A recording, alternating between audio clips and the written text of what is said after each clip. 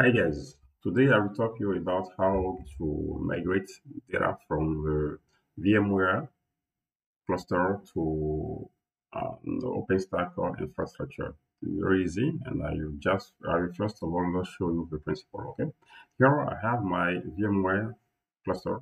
Okay, where I have my ESXi nodes, hypervisors, and on those hypervisors I have different virtual machine. Okay, so I intend to migrate or move those virtual machine or those data from this environment to my OpenStack environment.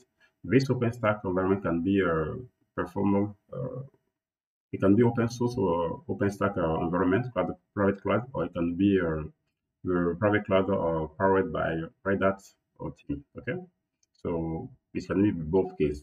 But the end of the day, it's the same OpenStack platform. Okay, the main difference is that we have the licenses, the licensed platform with Red Hat OpenStack platform. Okay, so what I intend to do is to migrate data from VM virtual machine from here to here. Okay, so let's go back to my environment. I will show you my environment. I will connect first to the this VMware infrastructure. Okay, I will export the OVF data from this infrastructure, and after that I will move it on this particular node. It can be on a Linux infrastructure or a Linux node, and from there I will convert this OVF data from VMware to an image. Okay, equal to image, and from apps once this one has been done, I can take this image to my OpenStack infrastructure as a new image for my private cloud. And once done that, I can be able to start a new instance or new virtual machine here in OpenStack. So let's do that rapidly. Okay, here I have my VMware infrastructure. Okay, I am on only one node, but it's not mandatory. Can be, or you can be on VMware vCenter, which gathered many ESXi nodes. Okay, so from there you can have many virtual machines. And let's suppose that I would like to export this particular virtual machine from this VMware infrastructure to OpenStack. Very simple. First of all, I have to. Here is the node. I will shut down the node. Okay, let me do it. Let me do it. I will power off those nodes. This node.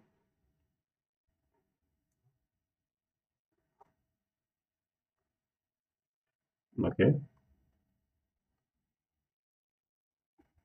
once done, I can now export this node. Export as OVF. Just go back here. I export it simply. Just wait a moment. Time for us to retrieve all data to my local machine. Okay, that has been downloaded. So let me show you the folder area. Okay. So this use case is a very simplest use case of what can do it in manual use case. All those things can be automated. Okay. So right now I'm doing this one manually just to show you that all those one has been in our side for the production version of for our customers. This action has been now automated for production environment. Okay, but I'm showing it. I'm showing you how we can do it manually, step by step. Okay, so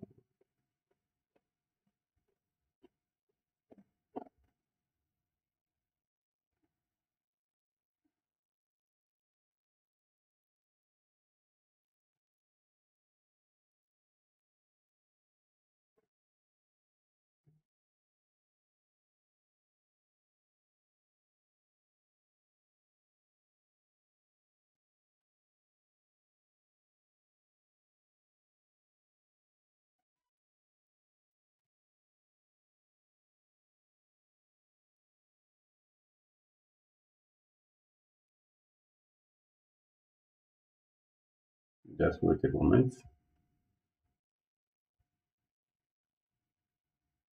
So here you can see your 12 gig of size. Okay, this size, but of the real size it's around 2 gig. Okay, of the real size of this VMDK. Just because when you create we were creating this meeting, you use the theme provisioning. Okay, so the state has been allocated dynamic from depending on how you use of this virtual machine, the data will be provisioned, right? The infrastructure. Yeah. Okay. So now down, all data has been successfully downloaded. Okay, here. And now I will move this information, this data, from my local machine node to the remote node. Okay, so I will move it here as I download it. I will move it here to a particular node here where I can convert it simply. Okay, so I will move it somewhere where I have a KVM installed or libvirt installed, or where I have the V2V tool installed to convert this particular OVF data to an Kiko 2 data, okay, or image. So let's do that. I'll send it. Then I will send all those data. So I have already prepared the command. I will send first of the VMDK. I want to move it in this folder. I have a folder that I have already prepared. Okay, at the moment, let's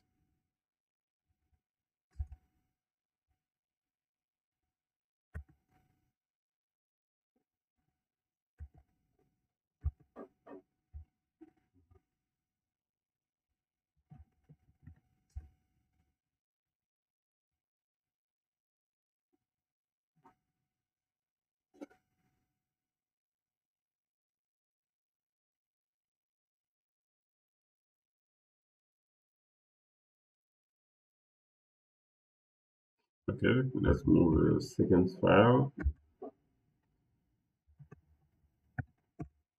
I'm doing very step by step. Okay, for some guys to be kind of time consuming, but it is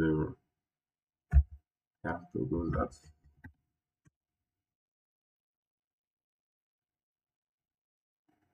Sorry.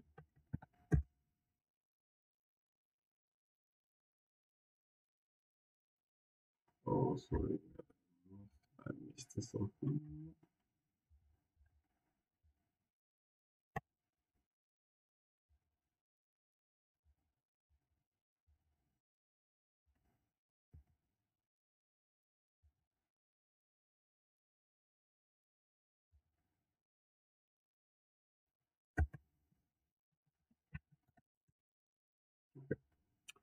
And next step, let me check that everything is there. Okay, great. So everything is there. Now I have to convert this data with the vir2v command. I will just convert this OVF data to an image. It is the very simplest way to do that.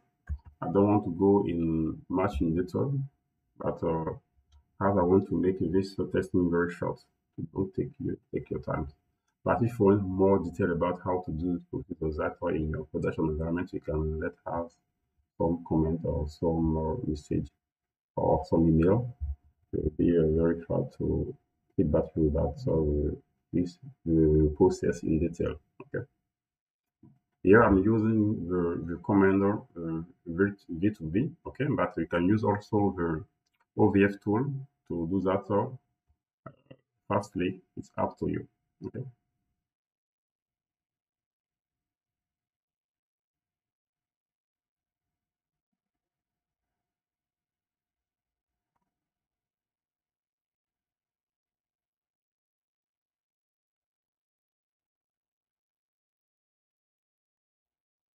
Okay, great. So here, this one, let me list, there's a list. Um, created. Let's list the content of where the data has been the image is here. Okay, simply. So now let's move. Let's go ahead. I have now to upload this image. Okay, I can say this it will be the equivalent of ISO file. Okay, I will have to upload this one in my OpenStack platform. Okay, so let me first show you my. Here is my OpenStack platform. I have no image at the moment. Okay, at this moment, no image. I import this image here in my locally with a glance command or OpenStack image import. The command is up to you. So here I will do it with this command. This command.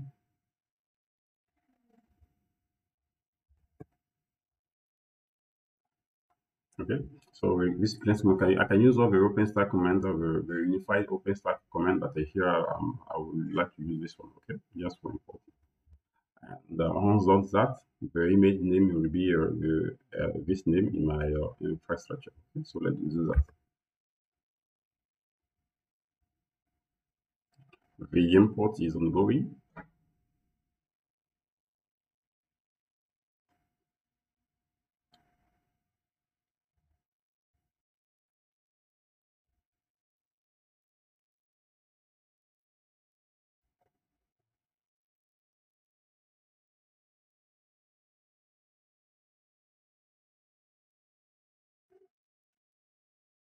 Great. Okay. Let me check out here. Okay, great. So the image now right now is there. The next steps, we enhance the image is there. Now the skies is just the limits. Up to you to see how you want to use all this image in your infrastructure. Okay. So the next step for me is I will do the next the much more simplest way to have my instance started in my environment. Okay. First of all, I will create a new volume based on this image. Okay. I will just let the same name, create the volume.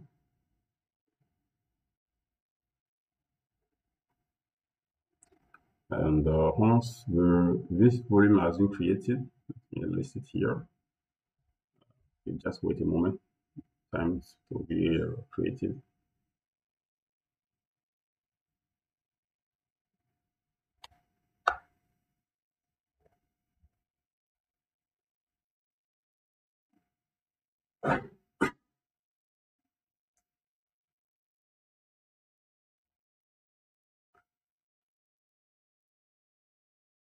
Okay, next steps. Once the volume has been created, I can now start a new instance based on this particular volume. Okay,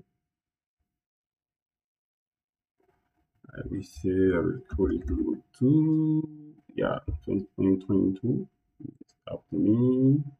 Next, yeah, and the flavor I will use this one as flavor, and let's launch it.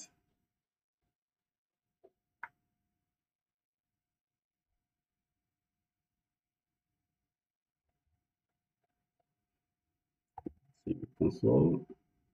I have to go back in your instance.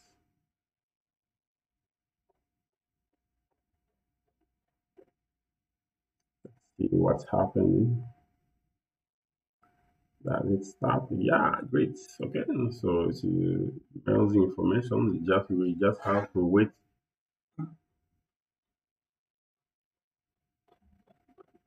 Just have to wait for time for the instance to be started. Okay.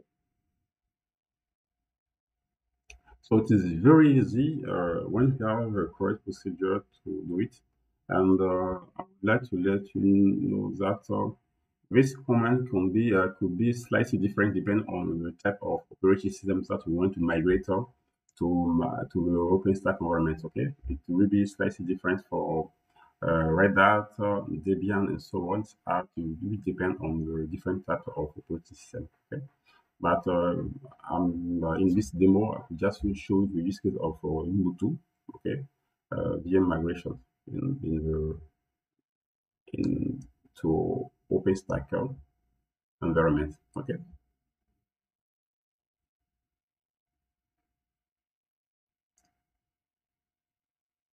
Right.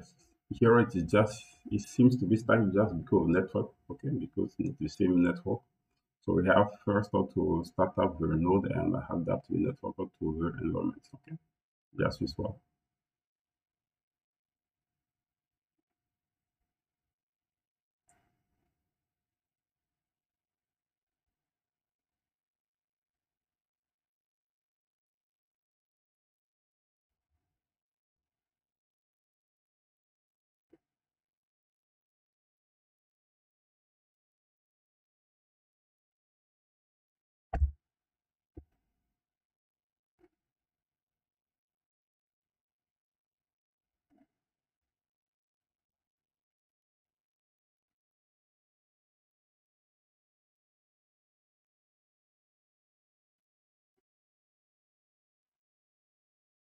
Okay, great. So let me test code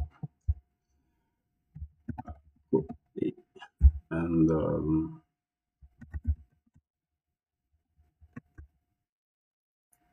wonderful. Okay, so thank you very much. This is finished for this particular demo, and I hope that you appreciate it.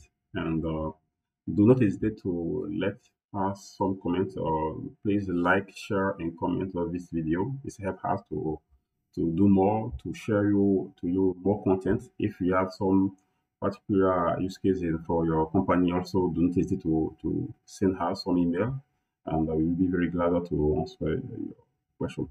Thank you very much, and bye from now. Take care.